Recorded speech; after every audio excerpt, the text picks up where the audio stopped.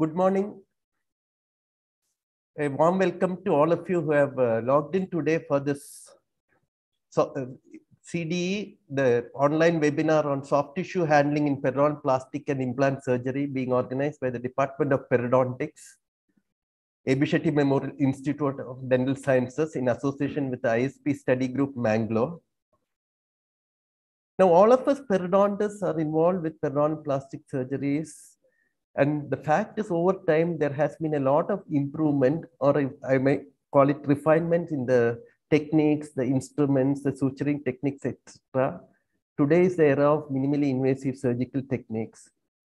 But the fact remains that there is even today some element of unpredictability in our periodontic surgery procedures, because many a time we may not be able to achieve the result that we desired. I wouldn't call it a failure, but rather the lack of achieving what we intended to. And the fact is that many a time we are not even able to understand why the surgical procedure has not given us the expected result. Now, to talk to us more about these aspects, we have with us Dr. Hari Kumar, professor from the Government Dental College, Calicut, excuse me, who will throw more light on the various aspects of soft tissue handling in plastic surgeries. He'll be formally introduced to you later, but from my side, I'd say that I know Dr. Hari Kumar for the past quarter century, a very dedicated and committed academician with a lot of achievements to his credit and a special focus on periodontal plastic surgical procedures. And today he is going to enlighten us on the various aspects of soft tissue handling in the periodontal plastic as well as implant surgical protocols. He'll be focusing on why the basic aspects of soft tissue augmentation, the techniques available and the recent evidence, the evaluation of the clinical outcomes, and the key factors affecting outcomes. He'll be talking on the tips and tricks in soft tissue handling based on his clinical experience. Also, the key factors in selecting the techniques for soft augmentation and the paradigm shifts in the evolution of flap designs and modifications. Now, as we get along with this program, I would like to invite Dr. Amita Ramesh, Professor and Head, Department of Periodontics, to formally welcome the gathering. Over to you, Professor Dr. Amita Ramesh.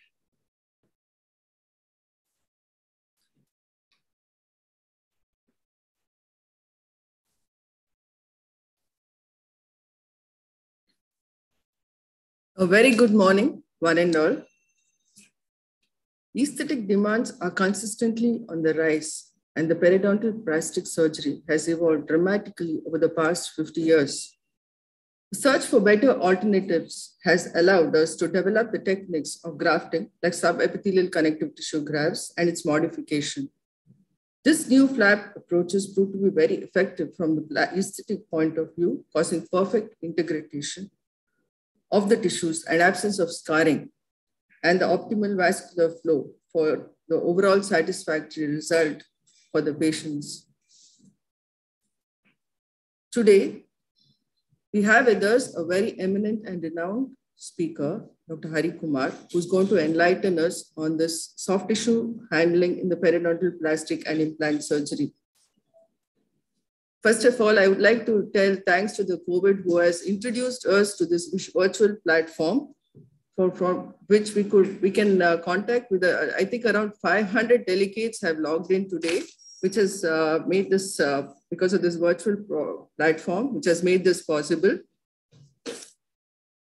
On this context, I would like to welcome our most renowned Dean and Principal, Dr. U.S. Krishnaik, our power bank, our everlasting support. I welcome you, sir. I also welcome our Vice Dean, Dr. Mitra N. Hegde, my advisor and an excellent academician. I welcome you, madam. I also welcome our speaker, Dr. Hari Kumar, who is going to talk today on the soft tissue handling. I acknowledge the time taken by you, sir, a valuable time taken by you for being here and has logged in and is going to give a very informative and a very good lecture. And I'm sure she's going to go to the depth, and I'm sure all the PGs are going to benefit from this program. I welcome you, sir, wholeheartedly. Thank you, ma'am. Thank you, ma'am. For your informative lecture. I've heard much about you and also eagerly waiting to hear the lecture, sir. Thank you. I also welcome all the HODs, faculty of all the institutions all over the country, and also the PGs from all the institutions all over the country, and HODs of our own ABSMIDS, our institution, and the PGs of our institution. And a warm welcome to my department of Periodontics, faculty, and a welcome to all the delegates who are present here. I also welcome our SDC. I acknowledge the work done by the SDC for making this program a success. I also welcome the director, Dr. Sadhana Deshmukh, SDC, and team, and all of the Nitte officials who have joined this webinar. A very good morning, and I request all of you all to participate in this program wholeheartedly, awaiting the lecture, and welcome all of you all. Thank you.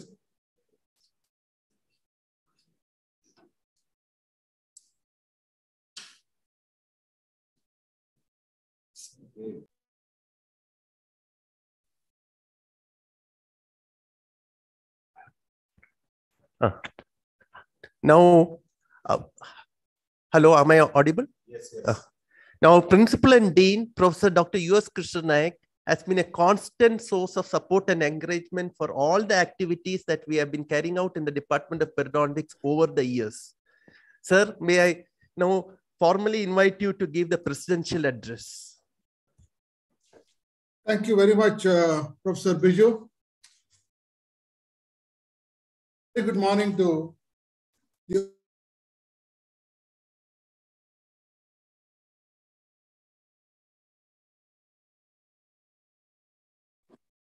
Sir, you need to unmute yourself, sir. Thank you very much, Dr. Biju. Very warm welcome to all the over 500 delegates who have logged in for this webinar on soft tissue handling in periodontal plastic and implant surgery. Guest speaker of today, Professor Dr. Harikumar Kanakat, Head Department of Periodontics at GDC Calicut.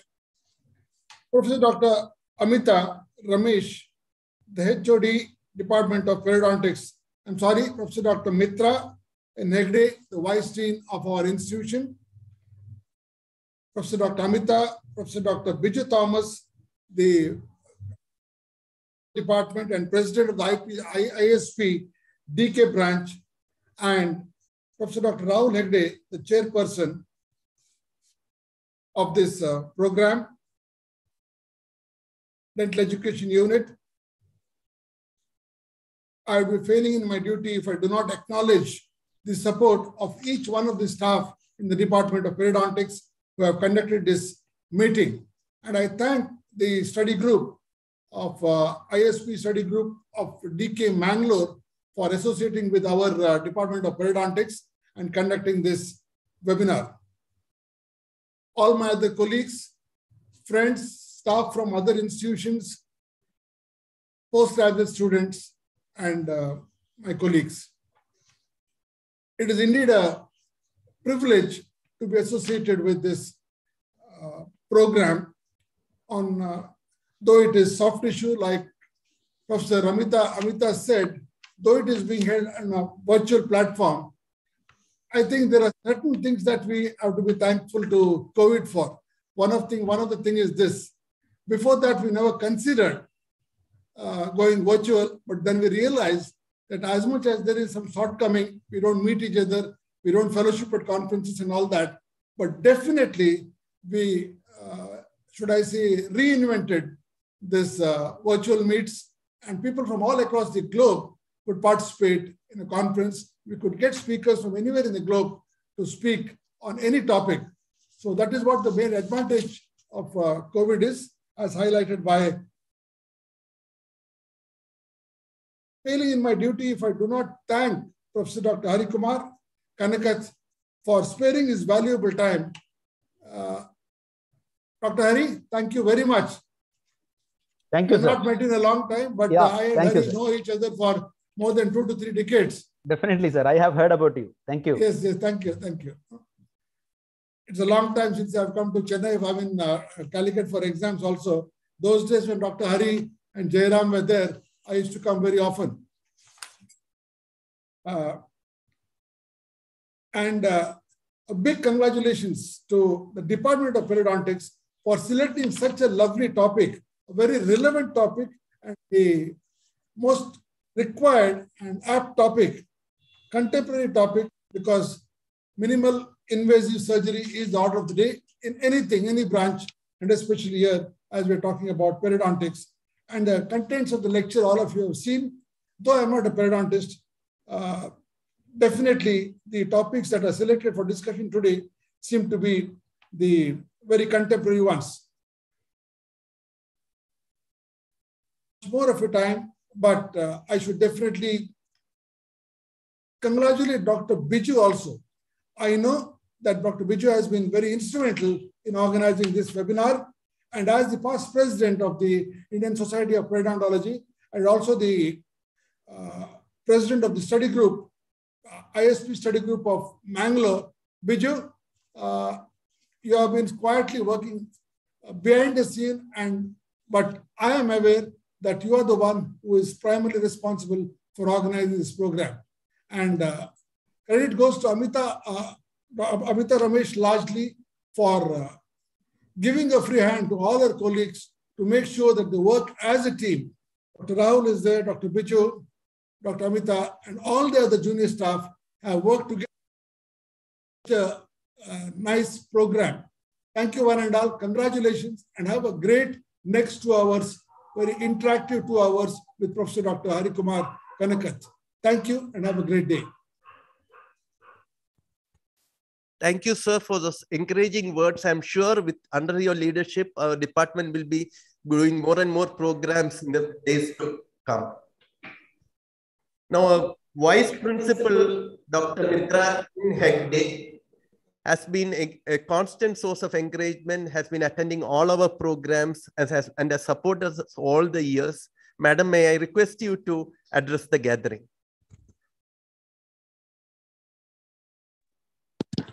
Thank you, Biju. Respected Principal and Dean, Professor Dr. U.S. Krishna Naik, Resource Person for the day, Dr. Hari Kumar, Professor GDC Calicut, Head of the Department, Professor Dr. Amita Ramesh, Dr. Biju Thomas, President, ISP DK Branch, Dr. Rahul Bandari, postgraduate students, faculty, wish you all a very good morning. Today's topic, that is soft tissue handling in periodontal plastic surgery and implant surgery, brings me memories of my days when Dr. Dharini used to always quote 2 things. These are the only things that I remember. We normally say when they tell stories or quote something, we remember it. One thing I remember is handling gingival soft tissue is like handling an infant, was the quote that was told for us in the class. I remember while handling an infant, you need to have only ounces of pressure. That is what they told us. Then I remember those words, even when I carried my own children, that the ounces of pressure means this, a newborn child. So that word still is well remembered. And there was one more thing about the soft tissue, gingival soft tissue, which was told to us is, do not touch the gingival attachment apparatus. It is like, touch me not. It goes more apically. So these are the 2 things which is still there in my memory about this gingival handling the gingival tissues. And I'm sure today, with the eminent personalities that you have selected with us with this specialty, Dr. Hari Kumar will enlighten all of us about the newer techniques in handling the gingival tissues. These are the old knowledge, which is a basic knowledge 30 to 35 years ago. But definitely now we have newer techniques and newer methods. We are all eager to listen to it. And thank you for organizing such an excellent program. I think it's the team, Periodontics with Biju, Amita, Rahul, and the entire team members. I congratulate you for, as Sir said, to organizing this event and making it us a part of it. All the best and thank you. Thank you very much, madam, for those encouraging words. It's nice to know that you still remember the perio that you have learned 35 years back. Now, we are all eagerly waiting to hear the formal introduction of Dr. Hari Kumar. Hari Kumar is a very well-learned and known academician. He doesn't need any introduction, but protocol demands that we have to introduce you. Now, may I request Professor Dr. Rahul Bhandari to introduce Dr. Hari Kumar. A very good morning to everybody. I'm delighted and it's my honor to introduce the chief guest for today's very informative lecture on soft tissue handling. It's my pleasure to introduce Professor Dr. Hari Kumar Kanakat, who's a keen academician, a celebrated periodontist, and an implantologist in Kerala. Very rarely do we find a man like Dr. Hari with such great yearning for learning and for passion of knowledge. Despite his unrivaled success, he's never one to rest on his laurels. I come to hear from my peers and my colleagues that he was quite a prodigy in his college days, being awarded the best outgoing students from his alma mater, which is GDC Calicut, and is also a proud recipient of numerous gold medals for his academic prowess. He held the office of the president of the Society of Periodontists and Implantologists of Kerala, which is known as SPIC, in the year 2019 and 20, as a member of the Board of Evaluators, Student Project Schemes under the Kerala State Council for Science, Technology and Environment, and he's currently serving as a member of the UG Board of Studies, Kerala University of Health Sciences.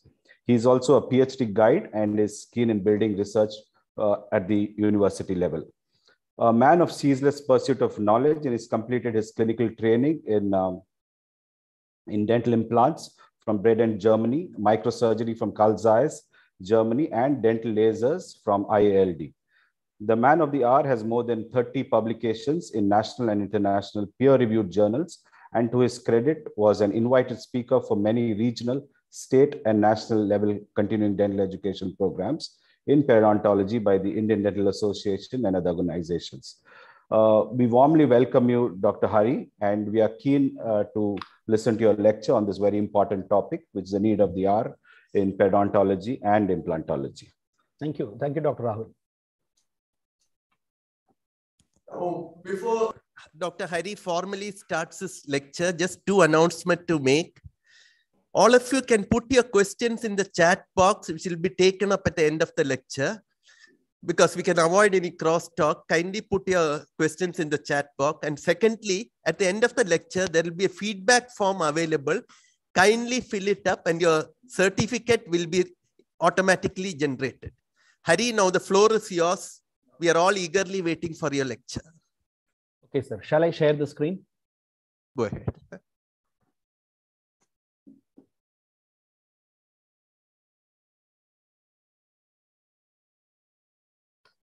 It's okay, sir. Sir, is it okay? Unmute. It's clear. It's clear, Hari. We can see it. It's so very clear. Let me start. Let me start. Yes, please. Good morning, everyone.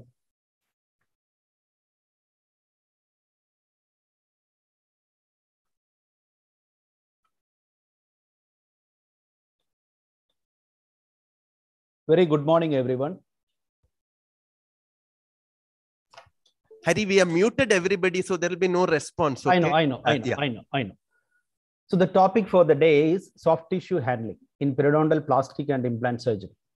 I'm very happy to talk today in front of this August gathering because of two reasons. One is I got an opportunity to be there in the esteemed platform of A.B. Shetty Memorial Institute of Dental Sciences, along with Dakshina Kannada ISP study group. And I am happy more that I got an opportunity to talk about soft tissues, which always I like to talk about. At the outset, I thank Nitte University, A.B. Shetty Memorial Institute of Dental Sciences, Department of Periodontics, Dental Education Unit, and Indian Society of Periodontology, Dakshina Kannada study group for inviting me for this lecture. Principal and Dean Krishna Naik sir, Vice Principal Mitra ma'am, HOD of Perio, Amita Ramesh, Dr. Rahul. I am thankful to each and everyone for giving me this opportunity. Special thanks to Dr. Biju Thomas, Biju sir, who is the evergreen personality of periodontology in the country. Thank you very much, sir. I also thank all the people who worked behind this to make this platform so amenable to me for this lecture. I dedicate this presentation to my teachers who taught me periodontology right from my postgraduate days. Because I know my postgraduate teacher, Dr. Nandakumar sir, is here. I should remember his name before I start any presentation. My PG teacher, Prashanti madam, is also here. So I am remembering both of them before I start this presentation. These are the institutions that I am associated with. I did my undergraduate in GDC Kozhikode. Then I did my postgraduate from GDC Trivandrum, and I got into the service as a faculty in GDC Kottayam, and now I am working as a professor in GDC Calicut. So I remember my institutions before I start this program. Now, this presentation, actually, I have adapted from a few journals which I have gone through and few standard textbooks that you all are familiar with, which I found very impressive to talk about handling of soft tissues in plastic surgery. And apart from this, I have incorporated what we were taught during my undergraduate days and what I learned from my experience. So I have tried to integrate that also in this presentation. So I feel it will be beneficial to you listening to this presentation, and at least if you can grasp at least 1 or 2 points, relevant points at the end of the session, I am happy.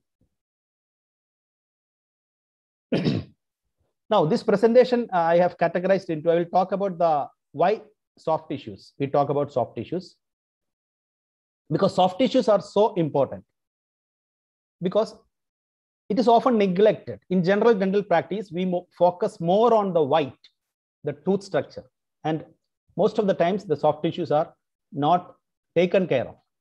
Most of the times.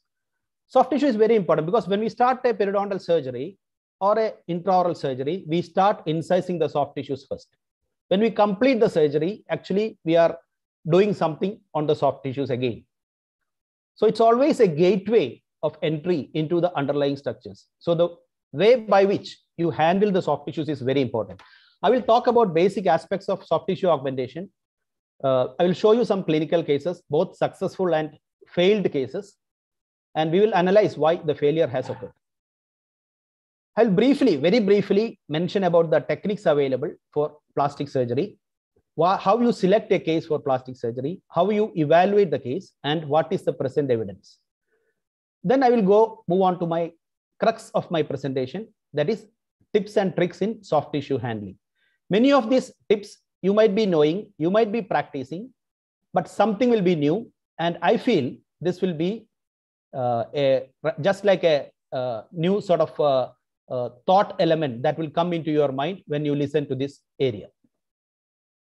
Then finally, we will end up with the paradigm shifts that has happened in flap designs in periodontal plastic surgery and what is the present status also. So this is going to be the framework of my presentation. Now, mucogingival defects, it is there in each and every mouth. And there are different types of mucogingival defects. And we treat mucogingival defects by mucogingival surgery, which was later renamed as periodontal plastic surgery. And then came the term mucogingival therapy. And if you look into the recent articles, it is better known as periodontal phenotype modification therapy, PPMT.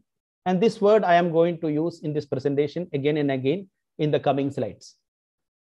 So the purview of this presentation is to address gingival loss, which is the new term for gingival recession, and addressing the abnormalities in gingival biotype. So to address gingival loss or gingival recession and address the difficulties or abnormalities in biotype, we will do periodontal phenotype modification therapy. Now, when you look briefly into the pathophysiology of recession, there are two pathological mechanisms with which recession can occur. One is traumatic or centripetal, from outside to inside. That is what is happening in non-periodontitis cases, because we often see gingival recession in non-periodontitis cases. So this is the mechanism. And the second one is, as you all know, it is a sequelae of inflammatory periodontitis, that is bacterial. It is better known as centrifugal, from inside to outside. So these are the two mechanisms by which gingival loss can occur. When you look briefly into the classification of gingival recession, there are a lot of classification systems. The most relevant one are by Sullivan and Atkins in 1968, P.D. Miller in 1985. Still we follow P.D. Miller classification because it has got some sort of prognostic significance. Then the people highlighted the deficiencies or drawbacks of P.D. Miller classification, and there were a lot of modifications. In 2010, Pini-Prato has modified based on root surface anomalies. Cairo regrouped Miller classes based on interproximal clinical attachment loss in 2011. And there is a classification by Zwiers et al. In 2014, which is purely phenotype based. And recently, as per 2017 classification working group, Cortellini and Bisada has proposed a new categorization for gingival recession based on detectable cemento-enamel junction, step defects, non-cervical carious lesions, gingival thickness, keratinized tissue width, etc., etc. So we look into the literature. There are a lot of classification systems available. As a postgraduate student and as a practitioner, we need to know at least the drawbacks and the relevance of each of these classifications, because all these are relevant clinically, because this has evolved over a period of time. Now, broadly, gingival augmentation, as you know, can be done apical to recession and coronal to recession. When you do it apical to recession, it is more predictable because you are placing the graft or the flap on a recipient bed, which is highly vascular. But root coverage or augmentation coronal to recession is more challenging because the major part of the graft or flap is resting on a vascular tooth surface. That is why there are, as Amita madam has pointed out, there are a lot of variations in the outcome for root coverage procedures. And the basic indications for gingival augmentation are, one is aesthetics. Whenever there is an aesthetic problem, you can augment the gingiva. Whenever there is a progression of gingival recession, you should augment the gingiva. And whenever the patient complains of difficulty in oral hygiene maintenance, you can augment the gingiva. So these three reasons justifies your surgical procedure. Now, usually for gingival augmentation, we use either a graft or a flap. A graft is a soft tissue structure that is taken from one side and is replaced to another side, or from one body to another body, which we usually don't do, which does not maintain the blood supply from the parent site, from where it is taken. So that is a graft. And we use a graft in periodontal phenotype modification therapy and implant surgery. This is going to be a free graft, as you all know. It doesn't have a blood supply, a direct blood supply from its parent site. Another option we have is we can reflect a flap and we can displace the flap. The advantage is the flap carries the blood supply of its parent site. It is usually done in periodontal plastic surgery, implant surgery, and we use flaps for, as you all know, for different pocket therapy procedures also. So basically we use a flap, we use a graft. Now, phenotype modification therapy, I will show you one result. This is a case where there is a washboard gingiva. The root prominence is very visible. We have a very visible root prominence. And this is the outcome. You can see the phenotype has been changed markedly. So this is the outcome. So I want to show this slide because when you do any gingival augmentation procedure, you should not, you never expect, you should not expect 100% result in all cases, because there are a lot of factors that are coming into play. So we may get, if you are attempting a root coverage, we may get 100% root coverage or a partial root coverage.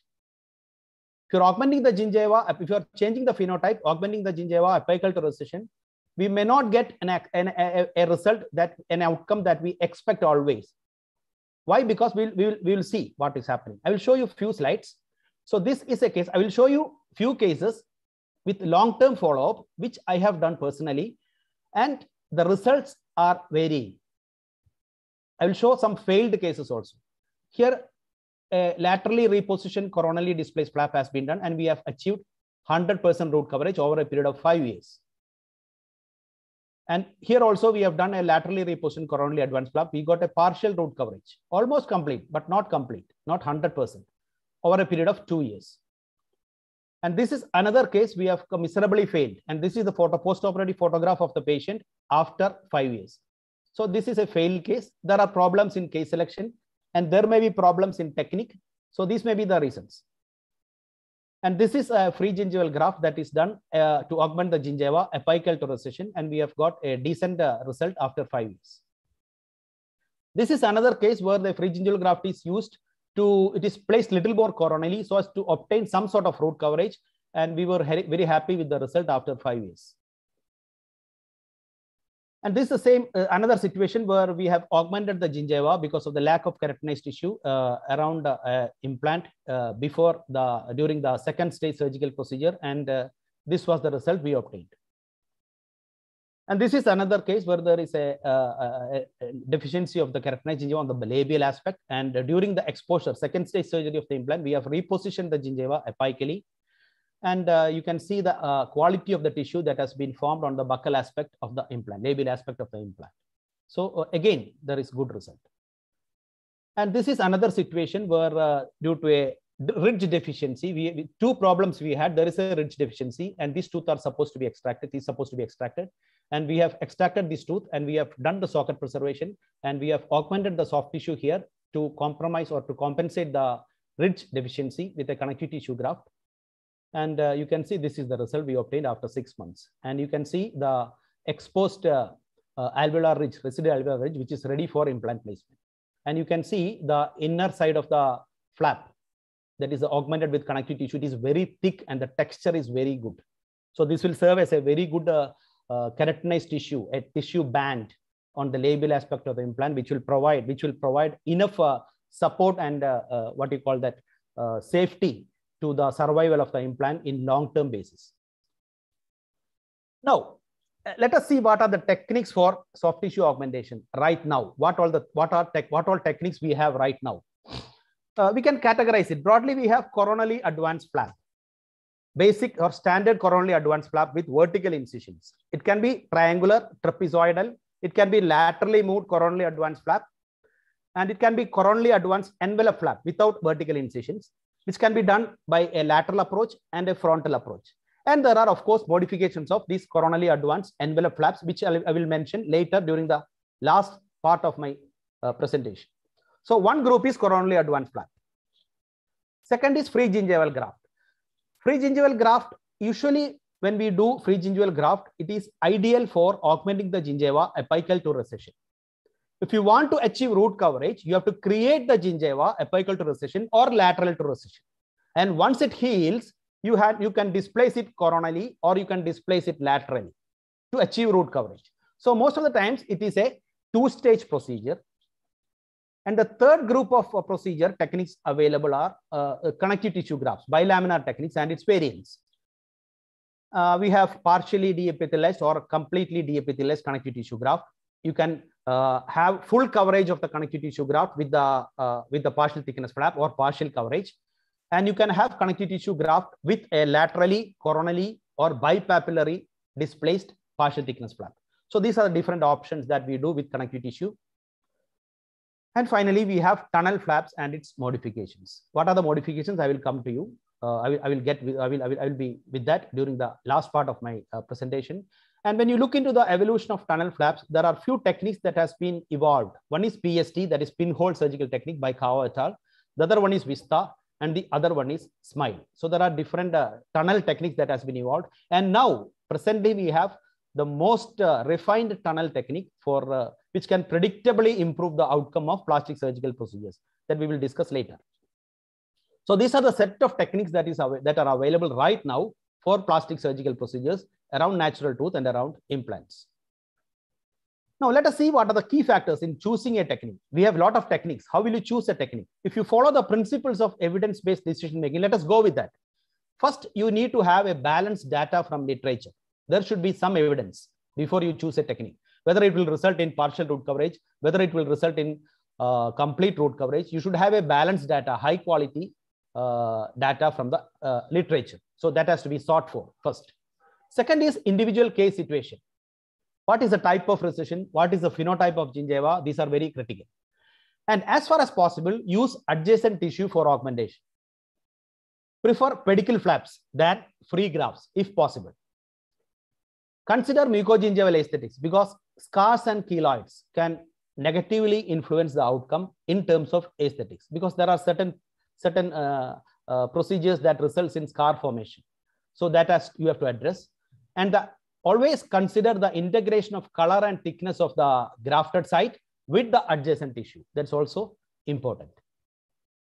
Then try to treat all recessions. If there are multiple recessions, try to treat all recessions in a single procedure, by a single procedure, if possible. So that is the second element. Then the experience of the clinician.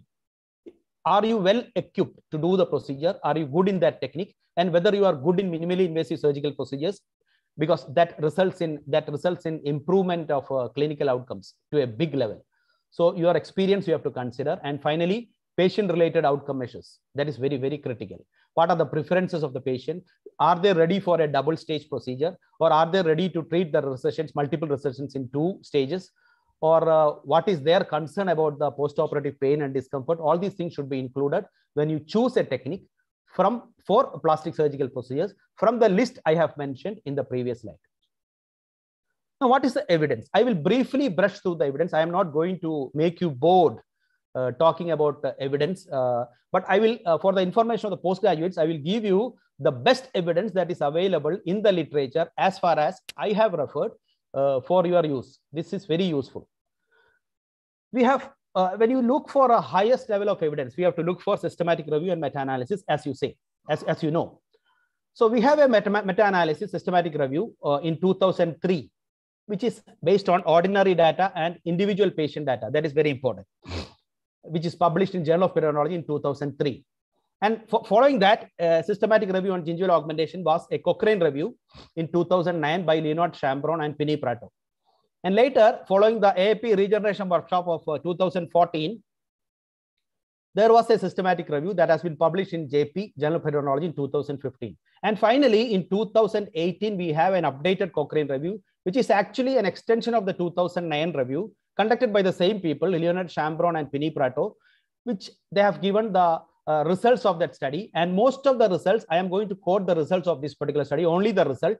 And this results of this particular study, as they mentioned in the article, is in alignment with or in line with the previous systematic reviews that has been published, that has been told. And that shows that the result of this particular review is reasonably good and dependable. This is the particular article which you can refer, which you can quote for your examination, which I am going to mention the results. You read only the lines that is marked in red. So the result, to simplify it, connective tissue graft-based procedures provide better outcome. Subepithelial connective tissue graft with coronally advanced flap may be considered as the gold standard or reference standard in gingival augmentation. And results, I told you, the result of this 2018 review is in line, is in accordance with the results of previous systematic reviews. So that again gives you some credibility to the results. And when you look into that, they have quoted that subepithelial connective tissue graft-based procedures again provided better outcome. So that is very, very important. And they mentioned that there is limited data on aesthetic condition change or related to the patient opinion. So there is a scope for developing a visual analog score to assess aesthetic condition change after gingival augmentation procedure. And there is no data on keratinized tissue augmentation around implants or prospective implant sites. And operator variability, the skill of the operator in performing the technique is not addressed in many trials. And when you infer all this information or conclusions, we can provide some light in for the scope of future research, the knowledge gaps that exist at right now based on this data. There is, if you look into the literature, there is no data on laterally displaced flap. And we have limited information on free gingival graft on root coverage. Instead, free gingival graft is not considered as a standard of care for root coverage, but instead it is a good technique for increasing the width and thickness of the keratinized tissue, apical and lateral to the recession. And most of these systematic review and meta-analysis assessed the results based on intangible outcomes or surrogate outcomes. We have a paucity in data on patient-related outcome measures and long-term stability of the result. This is very important. What is going to be the long-term stability of a gingival augmentation procedure is something that we have to address. I have gone through a recent article by British Medical Health, Oral Health in 2021, and they have given prior importance to the long-term stability. They have evaluated the long-term stability of the root coverage or keratinized tissue thickness and width that has been attained by gingival augmentation for using various techniques that I have listed you in the beginning. So that's a good article, 2021 article. Now, that's all about the evidence. So connective tissue based procedures are good. And we have certain knowledge gaps that is existing, which we will need to address in the future by conducting proper trials. And how will you evaluate the outcome of this augmentation procedures? There are two methods, as you know. We will evaluate either the surrogate outcome or intangible outcome, which is mainly based on the quantity of the gingiva or the soft tissue, the amount and the position of the gingiva. The other method is we can assess the true outcomes or tangible outcomes, which actually is related to the quality of the gingiva, its appearance, its morphology, its function, and that is more patient related. So these are two means. Unfortunately, most of the times we will concentrate only on the surrogate outcomes. So that is what we see when you look into the literature. Things are changing slowly. So these are the what you call that the surrogate outcomes we look for after when you evaluate the outcome of a plastic surgical procedure or an augmentation procedure. And these are the tangible outcomes we have to focus on later in our trials. The aesthetics, the function, and the comfort of the patient should be addressed.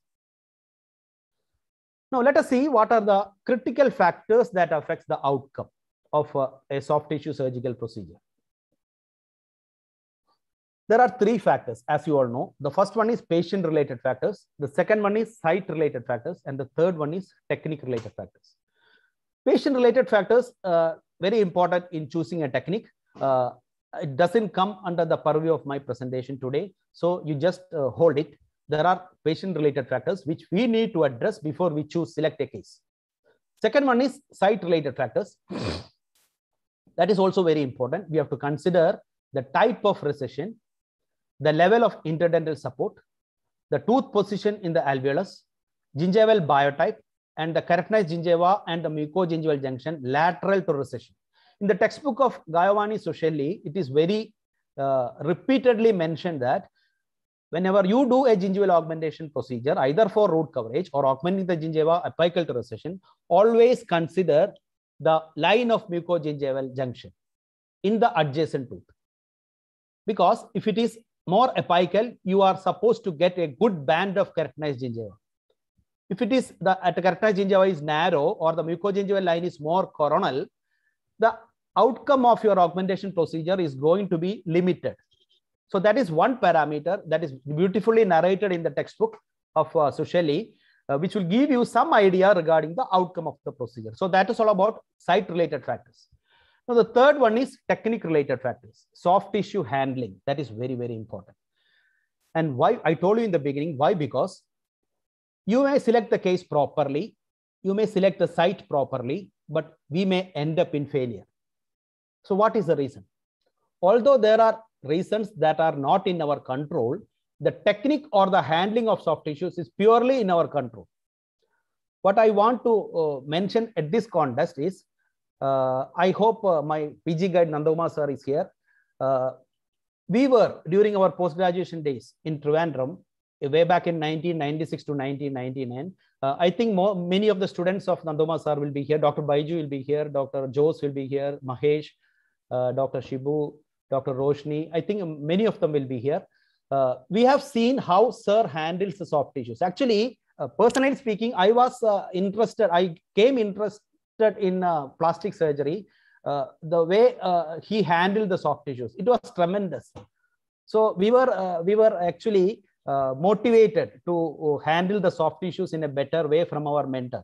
So the soft tissue handling is very critical. The point I am stressing is that even if you choose the case properly, if you don't handle the soft tissues, your technique is not up to the mark, the case will end up in failure, or what the people say, periodontal nightmares. It can happen if you don't handle the tissues properly. So that is going to be the crux of my presentation. And the technique related factors basically addresses two things. One is blood supply. You know, blood supply is critical because blood should reach the site. To whatever healing is to take place, blood should be there. So the blood supply of the graft and the flap is going to be critical. Second is wound stability. That is the clot stability. How you handle the clot to be there to initiate the primary healing process is very critical. So these are the two things that we have to consider when you mention about, when you think about the technique related factors.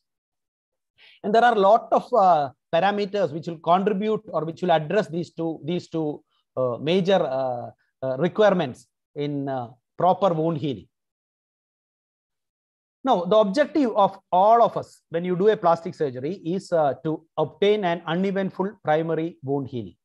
We need to have an uneventful primary wound healing. Then only we will say the outcome is good, the procedure is successful. If you have that, the clinical outcome will be good. But to achieve an uneventful primary healing, the soft tissue healing, the handling or the technique during surgery should be properly mastered.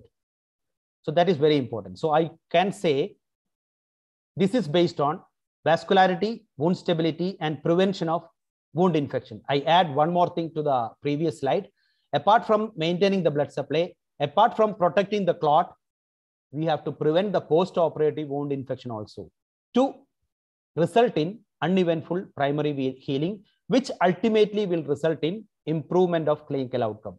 So we can say that the soft tissue handling or the technique that you use for the procedure directly or at least close to directly affects the clinical outcome. So technique related factors are very, very critical. This is the reason, this is the rationale why I choose this particular topic to discuss with you. So 3 points: how to maintain vascularity, how to maintain wound stability, and how to prevent post-operative infections. What all things we can do for that? Let us see one by one. How to maintain vascularity. Before going to the tips, you should understand the vascularity, the blood supply of gingiva, anatomy. There are 3 independent sources. One is from the supraperiosteal vessels, as you can see. The other is one from intraalveolar vessels emerging from the crest of the interdental septum, and the third one is from the vessels of the periodontal ligament. Of this, the supraperiosteal vessels remains the major supply of blood to the gingiva. There is something called a compensated blood supply. See, just imagine you are reflecting a flap for pocket therapy. Just imagine you are reflecting a full thickness flap. Okay. Now you are replacing the flap back into its original position. Once you reflect the flap, the blood supply of the flap is maintained by the supraperiosteal vessels, which is there in the flap. No other blood supply. When you replace the flap back, what happens is immediately there will be a compensated blood supply from the periodontal ligament.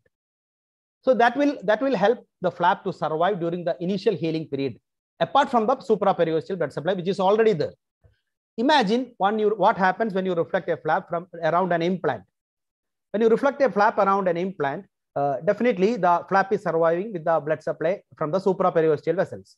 Now, imagine when you replace the flap back over the implant surface, there is no compensated blood supply from the periodontal ligament because there is no periodontal ligament space around an implant, as you know. So that is why this particular study by Buckart, Joss, and Nicholas Lang has shown that soft tissue surgeries around an implant will not give you as good a result as we obtain around natural tooth. That is because of the lack of compensated blood supply that is present. Again, this particular concept stress the importance of blood supply in improving the clinical outcome. Now, another area we have to consider is papilla, interdental gingiva or interdental papilla, because that is an area which is very dangerous to touch. Because once you lose the papilla, the aesthetics is totally compromised. So we are the people who are supposed to handle the papilla very carefully. We need to know some aspects, anatomical aspects of hemodynamics of the papilla. Papilla is the terminal end of gingival vasculature. And naturally, there will be a reduction in blood supply in the terminal end. And not only that, the connective tissue content of the papilla is very less because there is outer gingival epithelium and sulcular epithelium on the either side. So the connective tissue content is very less in the papilla.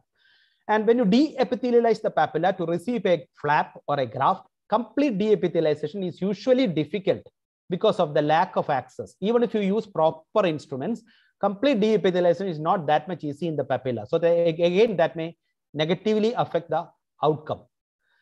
And you know, the maximum mechanical loading and microbial insult happens in the interdental area, and it is the papilla that suffers all this insult from the microbes and the mechanical loading. So because of these negative factors, and because of the considering the significance of the papilla in aesthetics and function, we have to handle the papilla very critically, very carefully when you do a soft tissue surgery around natural tooth, either natural tooth or around an implant. Now, that is the importance of papilla. When there is papilla, the dentition looks beautiful in aesthetics and function. And when the papilla is lost, it is always challenging for the clinician to regenerate the papilla. As we all know, papillary reconstruction procedures will provide only varying results over a period of time because of the particular nature of that tissue. Now, coming to the crux of my presentation, technique-related factors are basically dependent upon these factors. How you design your flap, how you plan your incisions, how will you manage the thickness of the flap, and how are you going to lengthen the flap? Lengthening, what is flap lengthening? I will come to that. And the role of microsurgical approach, that is also very critical in improving the clinical outcome. Let us see first flap designs. You know, there are different types of flap designs. There are semilunar flaps, there are triangular flaps, there are trapezoidal flaps. So this is a trapezoidal flap. It's a triangular flap, trapezoidal flap, another trapezoidal flap, submarginal, and this is a semilunar flap. And we have envelope flaps also where there is no vertical incision. So based on the incision line, we can have different types of flaps.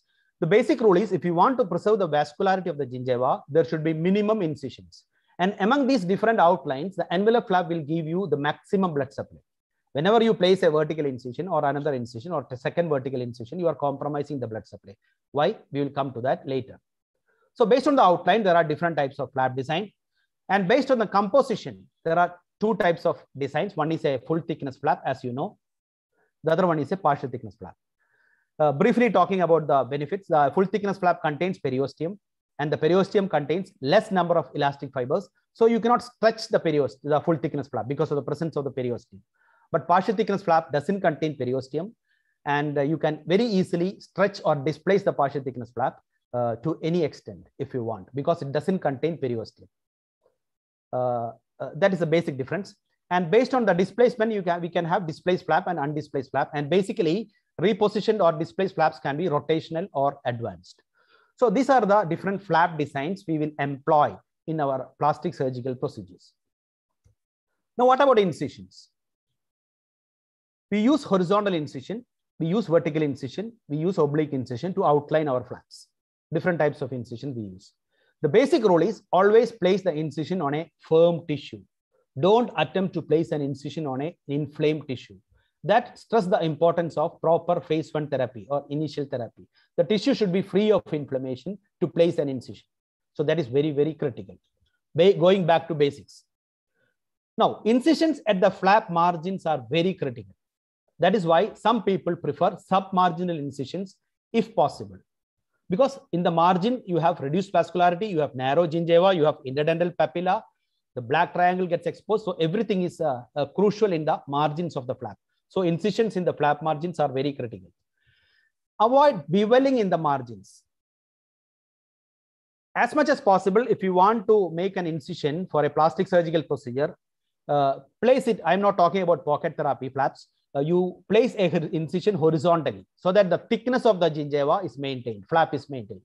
And whenever possible, always use sulcular incisions rather than beveled incisions. I am not telling you that internal bevel incision is bad, modified Widman flap is bad. It is good. It is a beautiful incision. And personally speaking, I tell you, internal bevel incision is the best incision that I have gone across in any surgery that we do inside the mouth. Because if you are good enough to place a beautiful internal bevel incision during your surgery, you are good, you have mastered the surgical procedure well, because it is something that demands high technique and skill to perform a proper internal bevel incision. But the problem with internal bevel incision is it will reduce the thickness of the flap. It will, that is very critical in plastic surgical procedures, especially around implants. And also it will bevel the flap margins. So you can use internal bevel incisions if it is indicated, if you want to reduce the thickness of the tissue, if you want to restore the scalloping outline of the gingival margin, you can place an internal bevel incision, nothing wrong in that. But as much as possible from a plastic surgical point of view or when a healing point of view, try to use horizontally.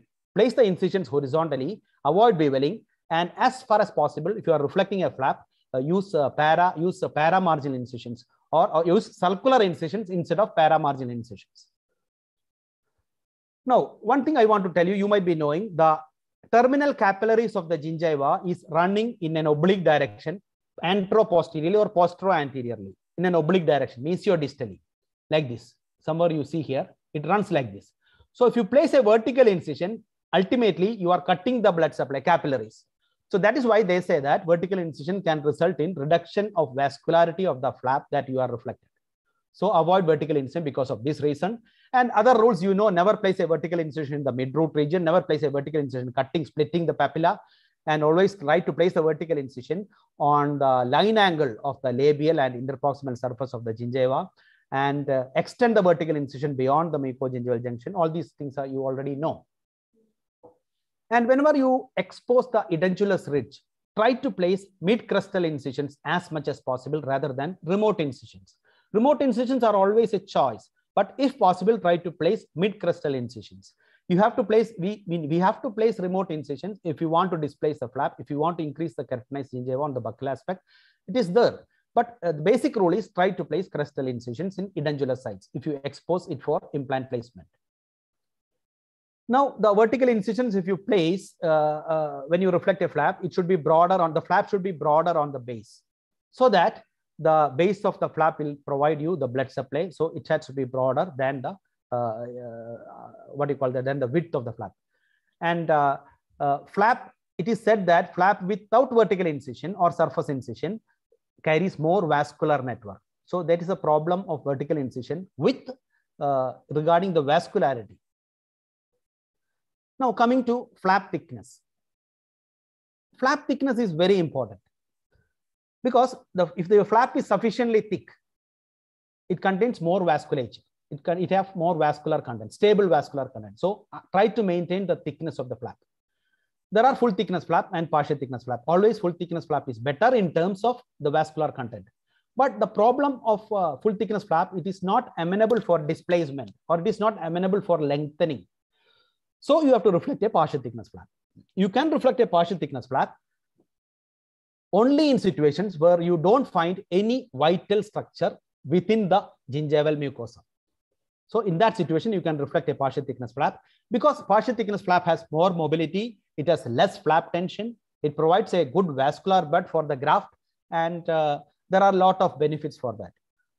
So even if you are reflecting a partial thickness flap, make it as thick as possible. Dissect the flap close to the periosteum. Make it as thick as possible. And it is said that it is the incision that you place in the beginning is going to influence the thickness of your flap. So again, the placement of incisions are very critical. Now we come to flap lengthening or displacement. See, many times when you do a plastic surgery, either for augmentation or root coverage, we have to displace the flap, either coronally, laterally, or apically. So that is called displacement of the flap. And that we call it lengthening of the flap also. We cannot displace a flap without lengthening the flap, without stretching the flap. And basically, the displacement depends upon the proper release of the flap. You have to release the flap properly from the underlying structures. So that is very, very critical. Why flap lengthening? To achieve a tension-free primary closure for after augmentation, you have to lengthen the flap. To restore the soft tissue architecture in the coronal aspect, you have to lengthen the flap. To denude to cover the denuded roots or implants, you have to lengthen the flap. So there are many reasons for lengthening the flap. And the distance of flap lengthening is going to be very critical. Because if you lengthen the flap more, if you stretch the flap more, the vascularity is going to be compromised. So again, the distance to which you have to lengthen the flap depends upon the outline of the flap. The outline of the flap, the vascularity of the flap depends upon the outline and incisions of the flap. So all these factors are related. So you have to consider all these things: the outline of the flap, the incisions, the thickness of the flap, and the method of lengthening the flap to improve the clinical outcomes. All these things are related. Now, a lengthened flap should remain passively on the wound margin without any sutures. Before you attempt the suture, you have to place the flap passively. You have to flap the flap over the wound margin, and it should remain passively in the wound margin. That is one requirement, major requirement. And it is said that in Milton's study, it is very, very long, but it is said that it is a general rule. The base of the flap, the ratio between the length to width of the flap should be 2:1. That is, the base of the flap should be broader than the length of the flap. Whenever you lengthen the flap, vascularity is going to decrease. So always keep it in mind. Now, we need to displace the flap or lengthen the flap to different extents. For the purpose of understanding the process, we can categorize into, if you want to displace the flap for 3 millimeters, there are certain techniques. If you want to lengthen the flap 3 to 6 millimeters, there are certain techniques. And if you want to lengthen the flap more than 7 millimeters, there are certain techniques. We will see one by one. If you want to display the flap minimally, less than 3 millimeters, you just need to elevate a full thickness mucoperiosteal flap, extend it beyond the mucogingival junction, and in the apical part, you can give a partial thickness extension, because partial thickness flap in the apical aspect of the envelope flap always give you better mobility. Okay, so you can take a mucoperiosteal flap without vertical incision, envelope flap, extend it beyond the mucogingival junction, and make a partial thickness extension beyond the mucogingival junction. That will provide you adequate displacement up to 3 millimeters. So that is the rule, provided there is no vital structures in the alveolar mucosa. Always keep it in mind. Then only you need to place a partial thickness incision. So that you have to consider. Now, if you want to make moderate displacement, 3 to 6 millimeters, you have to place vertical incisions, either one vertical incision or 2 vertical incisions. And there is another incision. You can see here in the photograph, in the picture, 1 vertical incision, 2nd vertical incision. And you can see another releasing incision, which you call the periosteal releasing incision on the inner side of the flap. And for displacing the flap, you can say that you can place either 1 periosteal releasing incision, and you can place a 2nd periosteal incision, releasing incision, apical to that, if you need more displacement. And if you want still further displacement, you can insert a hemostat between the periosteal incision, and you can stretch the periosteum on the either side. That will give you little more flap mobility. So these are the different techniques by which you can mobilize the flap. You can lengthen the flap. And by doing this, you will get mobility up to 3 to 6 millimeters as per literature.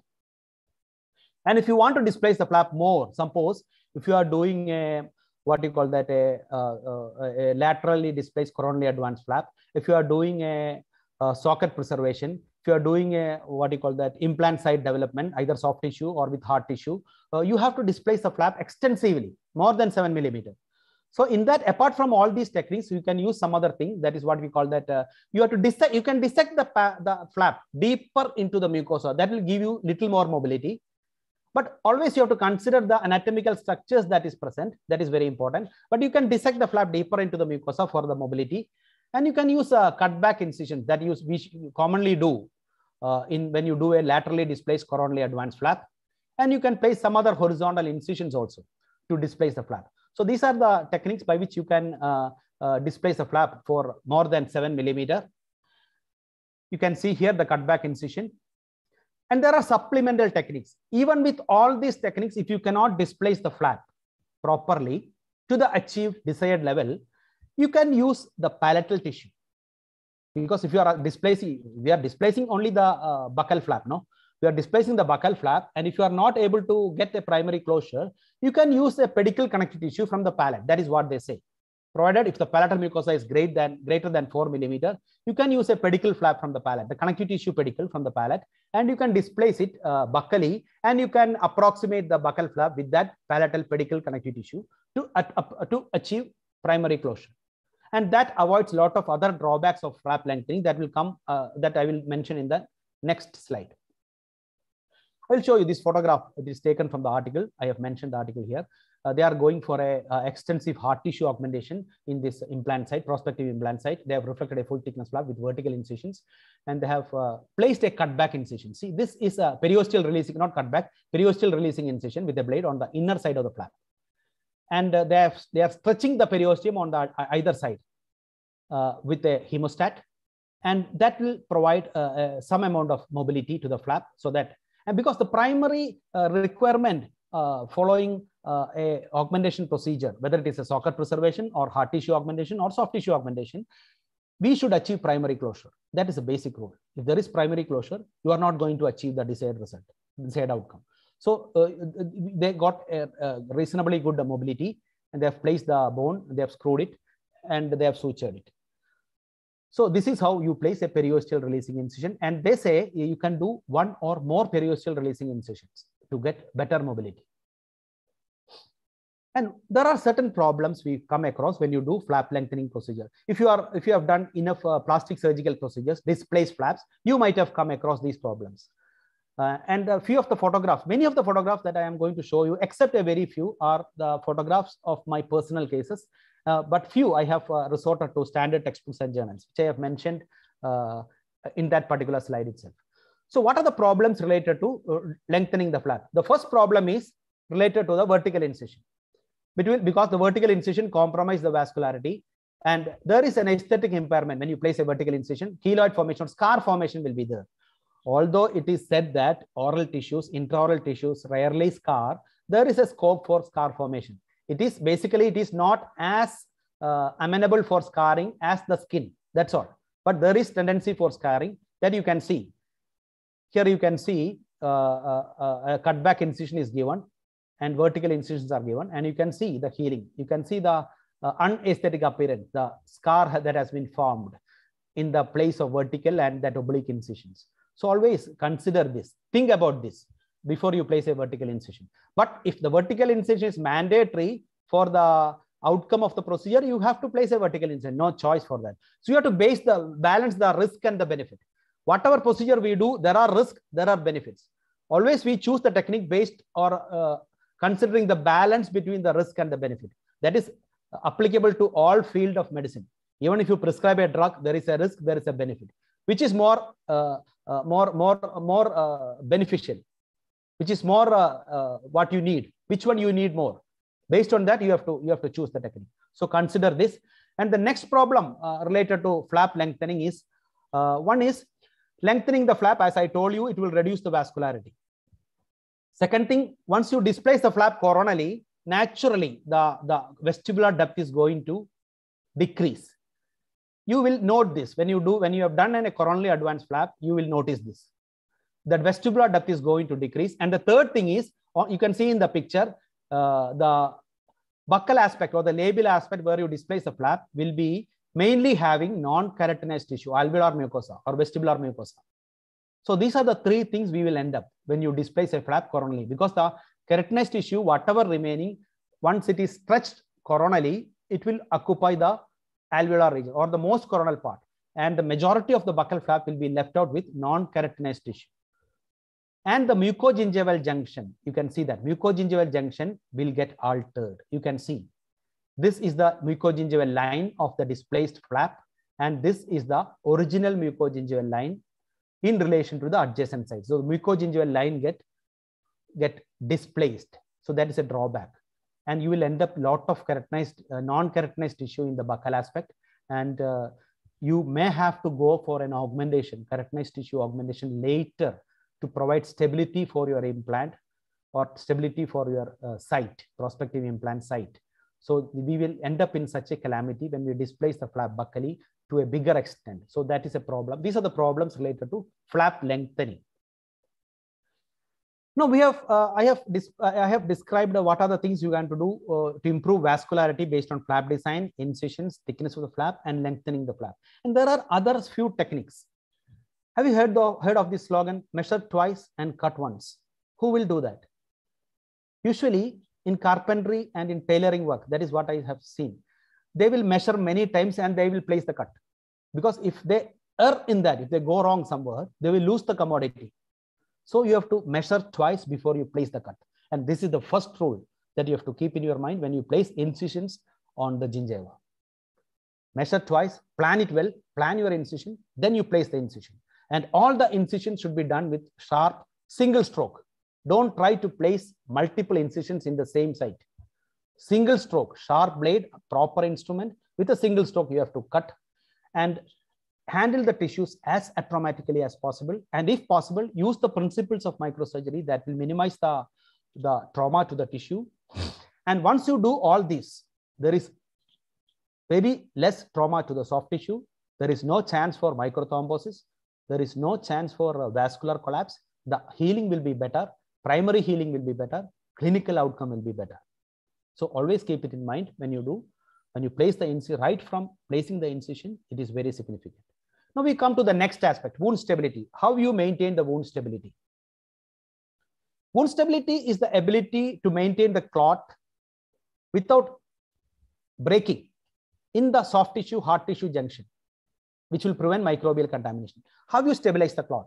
Because the wound stability that you expect following a pocket therapy after replacing a flap on the avascular root surface or implant is something different from what we achieve following a plastic surgery. Because the clot is formed most of the times over the recipient vascular bed in plastic surgery, but in pocket therapy, it is formed on the avascular root surface. It is more complicated. So the size of the clot beneath the graft or the flap in periodontal plastic surgery is very, very critical. Any disturbance in wound stability or loss of clot will result in reduced tensile strength of the wound, dehiscence of the wound, facilitation of epithelial downgrowth, and inviting microbial contamination. All these will negatively affect the outcome of the procedure. So maintaining wound stability of the initial clot, initial fibrin adhesion is critically critical in periodontal plastic and implant surgery. Let us see what are the factors that decides wound stability. Proper primary closure. Simply, primary closure is not enough. There should be tension-free primary closure. Simply tension-free primary closure is not enough. There should be tension-free primary closure at the margins. Because if you don't release the flap, as you see here, it will result in mouse holding of the flap. The flap should be very well released and very properly lengthened to prevent tension-free closure at the margins. Mouse holding is a particular technique that is used by soldiers in their war. You can read, it is there in the Wikipedia. The same thing, the same concept will happen here if you improperly release the flap. Now, a tension-free closure at the margins is not enough. There should be passive flap adaptation and passive flap displacement. And proper release of the flap is very significant, and that should be, you should ensure proper release during the design stage of the flap itself. So these are the factors that decides wound stability. Now, what is the significance of primary closure? When there is primary closure, there is smooth margins. Flaps are well vascularized. It is tension-free. It is precisely adapted. And hence we will get a primary intention healing, and we will get the proper natural architecture of the tissue. The restoration of the tissue will be normal as per the normal tissue. So that is the advantage of primary closure. If you don't have a primary closure, the margins will be irregular. There will be restricted blood supply, tension in the bone margin. All these will result in secondary intention healing, and that results in scar, volume defect, and other fibrotic tissue and all those things. So primary closure is very important for wound stability. I will show you. This is passive flap adaptation. The flap is displaced, lengthened, and it is adapted without sutures, passively. Here the graft is passively adapted. This is an exercise you have to do when you do a plastic surgery. You have to place the flap or graft in the desired position, which you expect where it should be after the procedure, and it should remain there free without any mobility once you pull the lip. Once you pull the surrounding tissue, it should remain free. That is very important. And when you do a connective tissue graft, after placing the connective, stabilizing the connective tissue, usually we replace the partial thickness flap over the connective tissue, and it should remain passively over the connective tissue like this. Then only you should go for sutures. And I told you, I will give you another tip. When you suture the partial thickness flap coronally to cover the connective tissue completely, there will be some amount of displacement of the mucogingival junction coronally, and there will be reduction in vestibular depth. In such situations, you can use this particular suture. This is called a horizontal stress breaking suture. From the adjacent healthy sites, you can take the bite and you can press the base of the flap towards the bone, so that this part of the whole flap will remain tension free. The movement of the perioral muscles tissues will not interfere with the healing of the flap. So this is a particular suturing technique. You can employ horizontal stress breaking suture in areas where the vestibular depth is not going to be adequate. Okay, so this is another thing that you can keep in mind. You can see the horizontal stress breaking suture here. Now, when you do a socket preservation, you have to advance the flap a lot. You can see the buccal vestibular depth is reduced, and the mucogingival line, you can see it is displaced coronally in the surgical site. But there are certain situations you cannot do this, because in the anterior region, if you displace this flap, because I told you in socket preservation, you should get a primary closure. If you attempt primary closure here in the anterior aesthetic zone, you will have to displace the flap, the whole keratinized tissue buccally. That is not possible because the bone is remaining here. So you cannot displace the flap. Even if you put a vertical incision, whatever you do, it is very difficult. But you should achieve primary closure also. What you should do? After socket grafting, you can go for a socket shielding with a free gingival graft.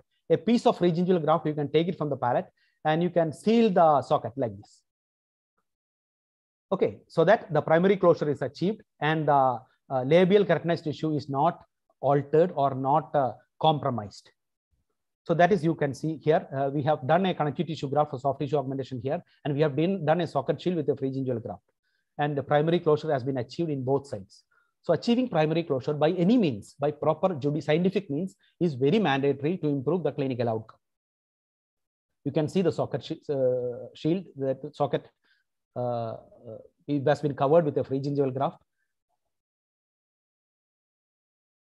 Now, if still nothing is possible, you have to get a primary closure. You cannot do a socket shield with a free gingival. You cannot do a socket cover with a free gingival graft. You cannot advance the buccal flap beyond a limit. You can resort to palatal pedicles. That is what I told you. You can reflect a palatal pedicle connective tissue, and you can approximate this connective tissue margin with your buccal flap margin. Even that is possible. Anyway, obtaining primary closure is very mandatory for wound stability. Now we come to the third part. We have finished vascularity. We have finished wound stability. The third thing is how to prevent wound infection. There are two things that invite wound infection. One is the resistance of the host. The second factor is the fact there are certain factors that is always already present in the site. That is the factors that promote wound infection in all surgical sites. And the host resistance, we don't have any control on that. And there are two factors that promotes infection. These are one set of factors. And resistance of host tissues, the fibrous content, the nature of tissue, all these are very relevant. The genetic pattern of the tissue. Again, we don't have any control here, but we have good control.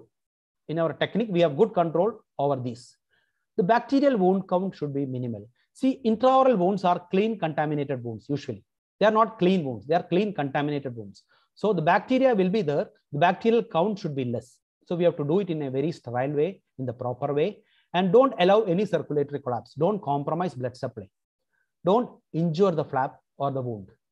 Avoid dead space or foreign bodies, because all these things, which is purely under our control of the clinician, surgeon, should not interfere with the outcome.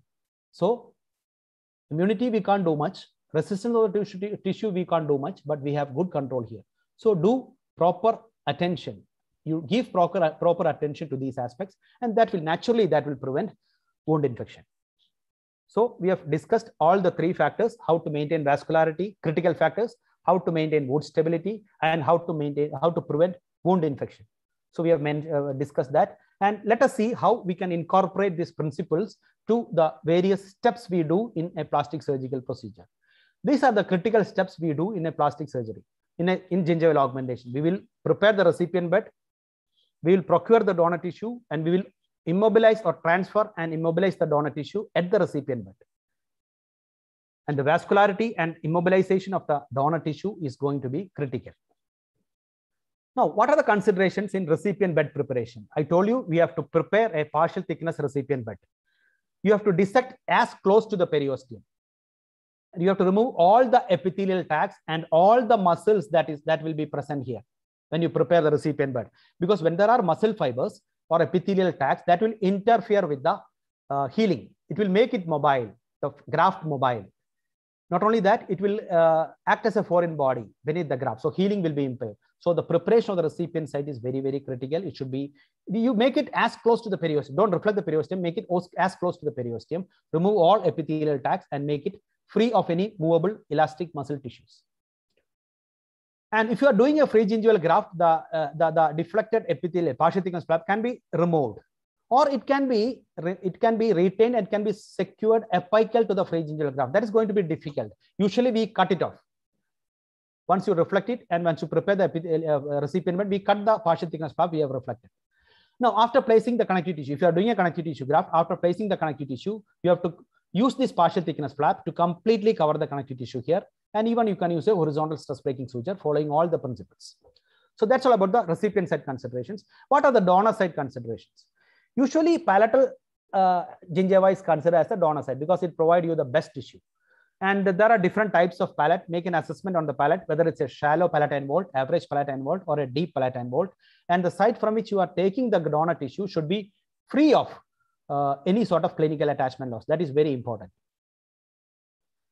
And this is very significant. The major anatomical landmark we come across is the greater palatine nerve and vessels.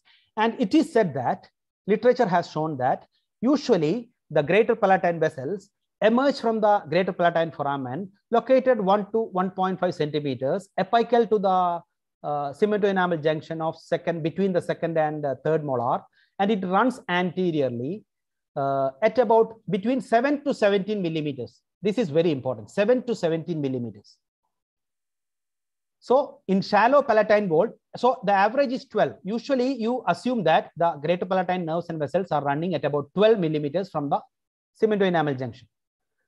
But in a shallow palatine vault, it will be close to 7. It will be more coronal. But if it is a deep palatine vault, it will be more apical. It will be close to 17. So you need to assess it like that. Depending upon the palatine vault, the position will change. But moreover, whatever it be, it will be somewhere between 7 and 17 millimeters. Keep it in mind. And the anterior palate consists of fatty zone and the posterior palate consists of glandular zone. It is always better to have fatty zone, glandular zone to have a free gingival graft. And you have to, only thing is you have to remove all the glandular tissue from the beneath the graft. And when you procure a connective tissue graft, in the article by Otto Zur, it is said that try to procure the connective tissue from the anterior fatty zone. Because unlike the free gingival graft, the thickness of the connective tissue you require is very less. So try to procure it from the fatty zone. Anyway, your donor site should be somewhere between the distal aspect of the canine and the mesial aspect of the first molar. Avoid fatty zone in general and avoid the rugu area, especially if you are taking a free gingival graft, because it becomes unaesthetic after healing. Now, if you are doing a connective tissue graft, the donor site, whatever technique you do, either a trapdoor or a window approach, you are safe because we can primarily close the donor site with the partial thickness flap. So the chance for bleeding is less. Healing will be good when you go for a connective tissue graft. But there is a problem when you do a free gingival graft. All these things you might be practicing, but just for a completion's sake, I am mentioning this. Either you can use a acrylic stent to support the clot, or you can use PRF to support the clot. You can use PRF with sutures, supporting sutures, or you can use other agents like Abgel or Oxycel or Surgicel to seal the wound. And over these all additive materials, you can place the acrylic stent to stabilize it more. So you can be more safe. You need not think about, you need not worry about the bleeding. If you employ these things judiciously, we are pretty safe. We won't encounter any bleeding from the donor side. But in cases, then let us see how you handle the soft tissues. See, the ideal thickness of a graft, a free gingival graft is, they say, 1.5 millimeters. And it corresponds with the bevel of a number 15 BP blade. So when you take the graft from the palatal side, you just consider the thickness, the bevel, how deep the bevel is going. So that will give you a fair idea regarding how far you should dissect. And trim out all glandular and fatty tissue from the graft. Obtain a smooth, even, regular connective tissue surface. Reduce the in vitro time. Transfer immediately, as early as possible. So you have to prepare the recipient bed first before you take the donor tissue. Then place the periosteal surface of the flap over the periosteum. Don't make it ulta. keep the periosteal surface to the periosteum, over the periosteum, and keep the coronal aspect coronal as much as possible.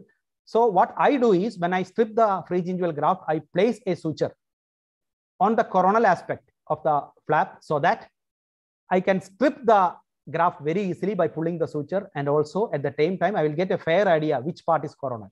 So that will serve you as a guide in deciding which part is coronal and which part is apical. And ideally speaking, this is the cross section of the tissue. This is the tissue which we make when you use a free gingival graft, and this is the thickness of the connective tissue graft. Also, of course, the thickness of the connective tissue graft will be less than the free gingival graft, and there will be some amount of glandular tissue. Avoid this glandular tissue completely, trim it out so that the margin, the inner aspect of the graft should be very free, very even and smooth. Make it like that before you place it. Avoid all the submucosal structures. So the graft surface should be smooth. Now, can we place a graft over the denuded bone? There is a question whether you need to place on the partial thickness bed, graft bed remaining, or whether we need to place directly over the bone. Nothing wrong in placing a graft over the bone, but the advantages are the shrinkage will be less when you place it directly over the bone, and it will be more firm because there are no movable tissues in the recipient bed. But the problem is there is a compromise in the vascularity from the graft bed, because when you place it directly over the bone, there is no blood supply. There is cortical bone. So what they say is, if you are supposed to place it over the bone, you can decorticate the cortical plate, and then you can place the graft over the bone. If you are equipped with that, you can do that. But whenever possible, it should be placed over a partial thickness flap. But there are certain situations. Suppose if you reflect a full thickness flap, the periosteum get detached from the bone, you have to place the graft over the bone. In that situation, you can do a decortication, you can induce bleeding, and you can place the graft over the bone directly. Free gingival graft, I mean. Now, how you immobilize the flap? Proper sutures, you know. The close adaptation of the graft with the graft bed is mandatory. You have to reduce the dead space or size of the clot. You can use stretching sutures, mesial and distal, to the graft. That usually I don't do that, but you can use stretching sutures on the either side of the flap. Why I don't do that? Because I am not a proponent of that, because I don't believe in penetrating the graft with needle. Because whenever you penetrate a soft tissue graft with needle, once it heals, there will be sloughing of the tissue up to 1 to 1.5 millimeters. So again, we will lose the tissue. So as much as possible, if you can stretch the graft even by other means, you avoid piercing through the graft as much as possible. That is my humble suggestion. Then you have to apply pressure over the graft. That is very important. And finally, before placing the sutures, you have to check the passive adaptation of the graft or the flap. That is also important. And the initial fibrin clot attachment is very significant for the passive filtration of the nutrients during the early phase of healing for the survival of the graft. So this part is going to be very, very important. So the period of 24 hours after graft placement is going to be critically critical. In connective tissue graft, we have to suture the graft first, stabilize the sutures with absorbable sutures. Then we have to cover the connective tissue graft with the partial thickness flap. And when you suture the partial thickness flap, stabilize the partial thickness flap over the connective tissue, it should cover the connective tissue completely. That will give you better outcomes. Studies have shown that. And once you do that, your needle should not disturb the underlying connective tissue. You should take the bite only engaging the outer partial thickness flap. That is very critical. Otherwise, it will displace the connective tissue. And the donor side, when you do a connective tissue graft, donor side, you can cover it with a partial thickness flap. So there is nothing wrong, nothing problematic in that. And usually we can use different types of sutures. I used to do horizontal sutures. I don't give a stretching suture. And I used to give compressive intraperiosteal X-sling sutures like this from the periosteum and the apical area. And you can use Holbrook ocean bean sutures in between to get a contour, to stretch the graft as per the shape of the gingiva, attached gingiva. You can contour the graft by using Holbrook ocean bean sutures. You might be doing all these things. And this is important. In the eventuality of an unforeseen complication, bleeding from the donor side, what you should do? First, you should assess the bleeding source. And you can give 1 or 2 compressive sutures between the bleeding site and the location of the greater palatine foramen. Between the bleeding site and the greater palatine foramen, you can give a compressive suture, incorporating the greater palatine artery where you decide where it is, you can give a compressive suture. It will stop the bleeding. Still, if it is not stopping, you can go for a cauterization of the blood vessel. Still, if it is not useful, you have to ligate the vessel after elevating a full thickness palatal flap, identify the artery, identify the bleeding point, ligate the vessel distal to the bleeding point. So fortunately, in my experience, I have not come across much bleeding, but I have encountered a bleeding and it has stopped with these compressive sutures. Fortunately, these methods were not, I am supposed to, I was not, fortunately or unfortunately, I was comfortable with these compressive sutures. It doesn't proceed to a major complication. So the thing I want to tell you is that you need an electrocautery. You need specialize your skills to ligate the vessel. I don't think many of the periodontists are good in ligating the vessels. You need to master that technique whenever you get some other chance, because it may happen very rarely. So you have to be aware of that. Now that completes the soft tissue handling. We have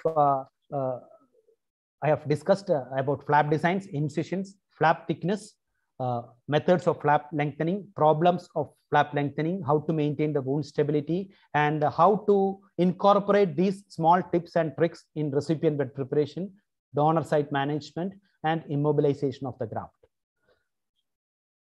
Now, these are the two things that we are not overlooked, because these are two things that also affect the outcome. Operator skill, that is very important, and the psychological stress of the patient. And there are a lot of articles, when I went through the literature, there are a lot of articles which has addressed the psychological stress of the patient during the procedure will have a negative impact on the outcome. There are a lot of studies. The articles that I mentioned in the beginning of my presentation, there are a lot of studies mentioned in that article itself, in the narrative review. So these are the two areas which are not addressed. All the other things, technique related factors, we can improve, and there need to have more studies on operator variability, skill variability in improving the outcome. Now, I am going to the last part of my presentation. What are the different paradigm shifts we have seen over a period of time, and what is the present status of flap designs in periodontal plastic surgery? See, whatever procedure we do at one point of time will have its own demerits. So once you identify the demerit, we will go for a new procedure or a new technique. That is how it comes. So to overcome the limitations and to improve the aesthetic and functional outcome, there has been different flap designs that has evolved over a period of time. Let us see what they are. Right from the time of Reitske, Ellen, Sabelagui, Azzi, Otto Zur et al., Kao, Sushelli and DeSantis, and Zur and Sushelli, they have proposed different flap designs, right from an envelope design, a multiple envelope design with vertical incision, without vertical incision. So a lot of flap designs has been evolved. Just like how original Widman became modified Widman. Just how Takei's papilla preservation became Tonetti and Cortellini's simplified and modified preservation flap. We have standard coronally advanced flap, envelope coronally advanced flaps, coronally advanced envelope flaps, standard and coronally advanced envelope flaps with and without connective tissue graft, modified full split coronally advanced flap with connective tissue graft. That is a modification by Sushelli and DeSantis. Modification of coronally advanced flap by Sushelli and DeSantis. I will describe this procedure later. And finally, we have tunnel flaps and modified full split tunnel flaps with connective tissue graft. Modification by Sushelli and Zur. So these are the different flap designs we have right now in plastic surgery. So this is a modification of coronally advanced flap by Sushelli and DeSantis. There is no vertical incision, but there are oblique papillary incisions. And these papillary incisions are made to create a surgical papilla. They are creating a surgical papilla, and they are de-epithelializing this existing natural papilla, and they are rotating and displacing the flap coronally after placing the connective tissue to achieve root coverage or improving the aesthetics and function. But in modified tunnel flap, I mean modified tunnel flap, not Vista, not Kavos PST, not Smile, In modified tunnel flap, there is no vertical incision. There is no surface incision at all. Only tunneling. The papilla is not disturbed at all. And there is no oblique incisions, only the tunnel. So that is these are the two flap designs you can use right now to do gingival augmentation, even for multiple recessions. And I told you split, full split. Both these designs, originally it was mentioned by Sushelli and DeSantis in this design. They have made a split thickness design here in the coronal aspect. And in the middle of the flap, they have gone for a full thickness flap. And in the apical part, they have gone for a split thickness flap. This split, full split concept has been transferred by Otto Zur et al. In their modified tunnel technique. The most coronal end of the flap is split. The middle part of the flap is full thickness. And the apical part is split thickness. So what is the advantage? I will tell you. The split thickness of the coronal part will preserve the interdental papilla. It won't disturb the interdental papilla. The full thickness flap in the middle will retain the thickness of the flap. At the same time, it will maintain the vascularity, primary vascular supply that is from the supraperiosteal vessels in the middle part. That is why they made it full thickness. And the apical part, it is split thickness again, and that will help you in the mobilization of the flap. So all the three concepts has been incorporated in both these techniques, and the split thickness, full thickness, split thickness design is very favorable to improve the clinical outcome. At the same time, it will provide you sufficient coronal displacement also. So that is the thing. Now, where do we stay now? Where do we stay now? We have three techniques. One is standard coronally advanced flap with vertical incisions. And this is usually done for single tooth recessions, more than 3 millimeters of recession. Then we have modified coronally advanced flap design, which I mentioned about oblique incisions, full split thickness design by Sushelli and DeSantis. That is applicable in cases where there are multiple recessions, multiple shallow recessions, less than 3 millimeters. And it should be done by a microsurgical approach. That is the second set. Third set is tunnel flap without vertical incision, without surface incisions, with connective tissue graft by Otto Zur and Sushelli. And it is indicated in multiple shallow recessions, less than 3 millimeters. And it has got extended applications in implant surgical sites also. And it should be attempted preferably with a microsurgical approach. So these are the three flap designs we have based on the scientific concept of better clinical outcomes. The standard coronally advanced flap with vertical incisions is still there. It is not obsolete, because if you have a single tooth recession, more than 3 millimeters of recession, you cannot do a tunnel flap or you cannot do a modified coronally rotated flap. You have to resort to a standard coronally advanced flap, either triangular or trapezoidal with vertical incisions. So these are the three techniques we have right now. Now, this is the standard coronally advanced flap, and this is the modified coronally advanced flap with the oblique incisions, creating a surgical papilla. They are creating a surgical papilla, and this is the tunnel flap without any surface incisions. Now, what are the drawbacks of standard coronally advanced flap? I told you there are vertical incisions, and there will be displacement of the mucogingival junction. There will be increased volume of non-keratinized tissue. So all these are the drawbacks of standard coronally advanced flap. To overcome these drawbacks, there came envelope flap and modified coronally advanced flap without vertical incision, with or without connective tissue graft. So what are the drawbacks of modified coronally advanced flap without vertical incisions? It will alter the papillary hemodynamics because you create a surgical papilla. And keep it in mind, when you create a surgical papilla instead of natural papilla, it is the weakest point in the flap. It will affect the stabilization of the coronally advanced flap.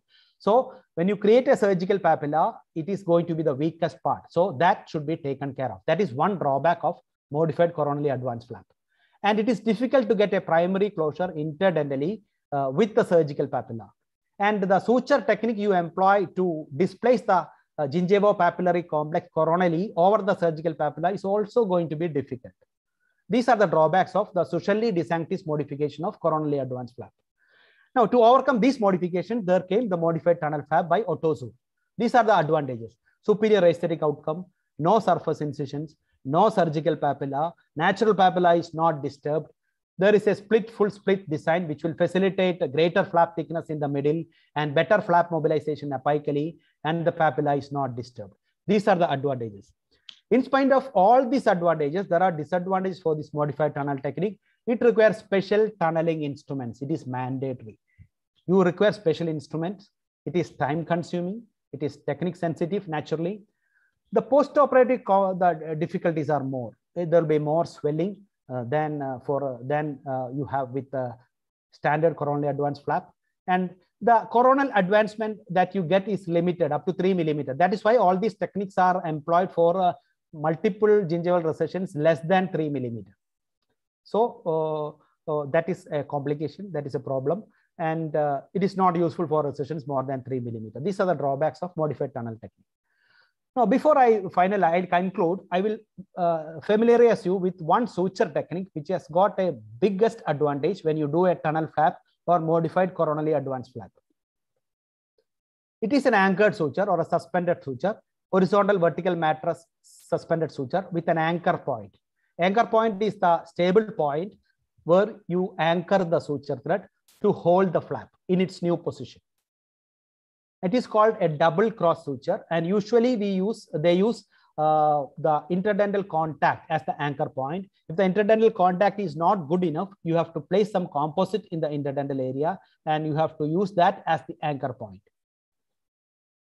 Two advantages for this suture is because when you do a tunnel flap or a coronally advanced modified flap with a modified technique, the two things you have to achieve is coronal repositioning. You need to have a traction for coronal repositioning. At the same time, you have to compress the flap to minimize the clot beneath the flap. So two things you need to achieve. This particular suture technique, the double cross suture, will achieve both these. It will provide traction for coronal repositioning, and it will provide flap compression to reduce the clot thickness to enhance healing. But to do this, gingival biotype is a limiting factor, because you have to pass the needle through the papilla 2 times in order to make it vertical mattress. So if the gingiva is very thin and friable, especially if the surgical papilla you created is in coronally advanced flap is thin, this may have some limitation for this particular suture to employ. And this is the double cross suture. You start from the buccal flap and you cross the anchor point like this, and you go back to the palatal flap, you engage the palatal flap, you come back, and again you engage the anchor point. So 2 times the anchor point is crossed. That is why it is known as double cross suture, and you can engage the flap on the buccal aspect like this. It's a vertical mattress suture. So if the papilla is very thin, it is difficult to do this. And this will how it look like. You can give coronal traction at the same time. You can give compression also. So that is the advantage of this modified double cross suture technique. So it is indicated in tunnel flaps, which we do in periodontal phenotype modification therapy, root coverage, and in second stage implant surgery. You can make use of this particular suture technique. Advantages are coronal traction for coronal positioning and stabilization, and compression in the graft bed region. Disadvantage is thin papilla. You cannot employ this frequently. And I would like to mention when we we had a fortunate, we were fortunate enough, myself and Dr. Baiju, we attended the recent Euro Perio conference in Copenhagen. And the first session we visualized or we witnessed was by Otto Zur. And majority of the content I have adapted from his article. And what they did was, it was a live surgery session comparing the step-by-step comparison between a modified coronally advanced flap by Sushelli and DeSantis and the modified tunnel technique by Otto Zur and Sushelli. One surgery is done in Italy, other surgery is done in Spain, and Otto Zur actually he moderated the surgical steps very effectively, and fortunately we had a lot of inputs, and I have tried my level best to incorporate what I got from that presentation in this presentation of my presentation, and I hope you will be benefited by this. So that finishes my session. I have talked whatever I gained by reading from my teachers, from my experience on soft tissues. I still feel soft tissues are very important. I have mentioned the techniques available, the selection of a technique, evidence present evidence, and how to evaluate the outcome. And I hope I have completely covered the tips and tricks in soft tissue handling to the best of my knowledge in recipient site preparation, donor site assessment, and handling the graft and the flap. And I have just brushed through what are the different flap designs that has been evolved depending upon the merits and demerits of each over a period of time, and what is the present status of these flap design in periodontal plastic surgery around natural tooth and around implants. I take this opportunity to thank the principal of Government Dental College Kozhikode, Dr. Saumitran sir, faculty, residents, Department of Periodontics, Government Dental College Kozhikode. And once again, I thank Nitte and the study group, Dental Education Unit, and Department of Periodontics, ABSMIDS Memorial Dental College, Mangalore, for providing me this big opportunity, I should say, big opportunity to interact with you on a topic which I like the most. I want to spread this message. I hope I have achieved my target. If anybody listening to this session, if you were able to at least take 1 or 2 points from this session, I feel I have achieved my objective. Special thanks to once again to our evergreen personality of periodontology, Biju Thomas sir. Thank you so much. Thank you.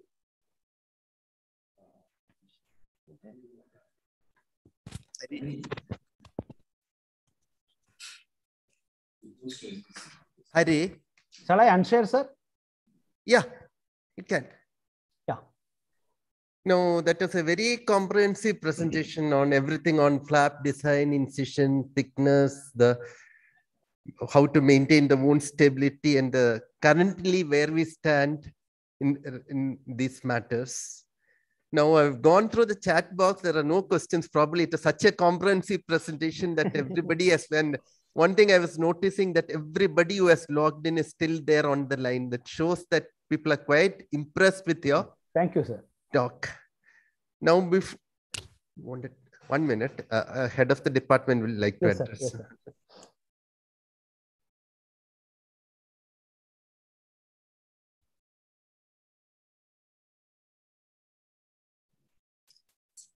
A very beautiful lecture by Dr. Hari. I congratulate you on delivering such an informative lecture. I'm sure PGs have benefited a lot from your lecture. The different incisions and different sutures which you have told was very, very interesting and very well followed.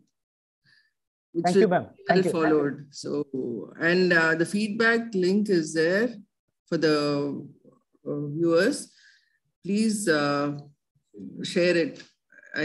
Fill it and share it fast within 24 hours. Otherwise, tomorrow it will get disabled. And after the feedback link is shared, the certificate will be sent to your mail ID. Okay, I congratulate again, Dr. Hari. Thank you, ma'am. Thank you. For the good lecture. Hari, yes, before we wind up, I request Dr. Smita Shetty, Reader, Department of Periodontics, to give the vote of thanks. Good morning, everyone. I deem it my pleasure to propose the vote of thanks for today's program. First and foremost, I would like to thank our today's speaker, Professor Dr. Hari Kumar K. Sir, thank you very much for your informative and educative lecture. Thank you, ma'am. Next, I would like to thank our dynamic dean, Professor Dr. U.S. Krishna Nayak, for his constant support and guidance. We are always grateful to you, sir. I would like to also thank our charming Vice Principal, Professor Dr. Mitra and Hegde, for her support and kind words. Thank you, ma'am. I would like to thank Nitte Deemed to be University and especially Mrs. Sadhana Deshmukh, Director of our University Staff Development Center, for providing this online platform and all the support for conducting this CD program successfully. I would also like to thank the ISP Dakshina Kannada branch for organizing this wonderful lecture. And last but not the least, the faculty and the postgraduate students from various institutions, and as well as from our own college, for participating in today's CD program. Thank you, one and all. Have a great day. Hari, one more yes, sir. Thing to say that in case anybody has missed out on today or they could not attend part of it, or you would like to go through, I am sure many of us would like to go through it again. Even I have noted many points which I'd like to go through the lecture. So this will be available on our university website. If you permit us, we can share it to the SPIC and other platforms. So definitely, sir. It is not my property. It is your property, sir. No, sir, no.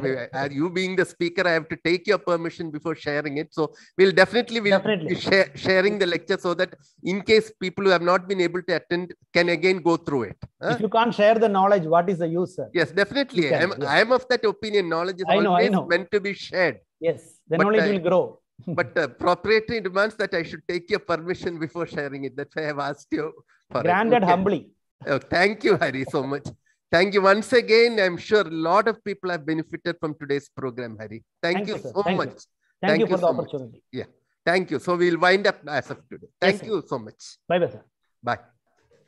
Thanks to all the delegates who have logged in also. I'm sure all of you have attended for the full 2 hours you are here, and every word we have picked up. And I'm sure especially our budding postgraduate students have been immensely benefited by this program. Thank you, Hari. Thank you, sir. Thank you, ma'am.